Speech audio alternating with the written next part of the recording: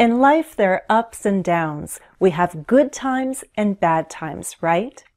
Sometimes things can go really wrong, and then it may feel like you've hit rock bottom. What's that? It's the lowest point. I'm at rock bottom. It's when it seems like the situation can't get any worse. It's as miserable or as unsuccessful as you can imagine. I've hit rock bottom. You totally hit rock bottom. Someone's career can hit rock bottom. Sales can hit rock bottom. The good news is that if you feel like you've reached rock bottom, there's only one way to go: up. So find your strength, have faith, and be resilient. In other words, you can always recover.